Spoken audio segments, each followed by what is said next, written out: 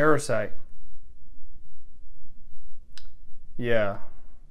It's an objectively terrible movie. Hello everyone, my name is the Cynical Critic, and today we're going to be talking about Bong Joon-ho's Parasite. This film has to be at the top of the list when it comes to most overhyped films ever. Listen, I know I'm stepping on a hornet's nest here, but yeah, I don't care. Parasite really sucks. Parasite winning Best Picture is enough for me to know that the Oscars are rigged, but 6 awards?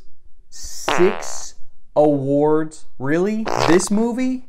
Before you dislike this video and put down a hate comment, at least just listen to what I have to say. So without further ado, I guess let's get into it.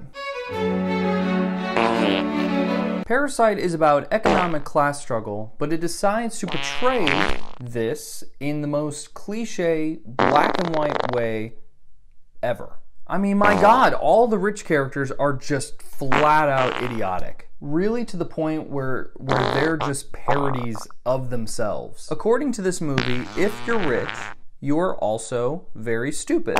But on the flip side, if you're a poor person, according to this movie, you are a cunning, mastermind con artist who will always get the best of the rich. I mean, there's no middle ground with these characters. You're either rich and stupid, or you're a criminal mastermind and poor. And all this to say is that none of these characters really feel believable or realistic. They really just all feel like caricatures and nothing more. It really makes me feel like I'm watching a fantasy rather than an artistic drama, as this film wants you to believe that it is. I say that, but this film can't even commit to the genre that it's pretending to be.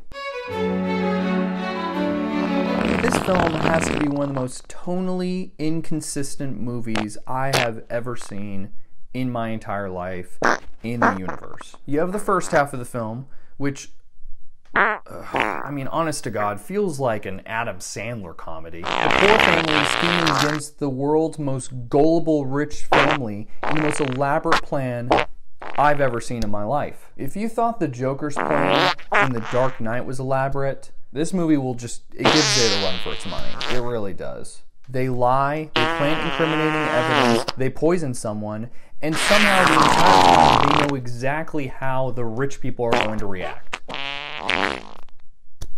Every time. There is literally a scene where they're rehearsing and going over a script and predicting, "You real pissed, baby? You think you're so fucking cool, huh? You think you're so fucking tough? You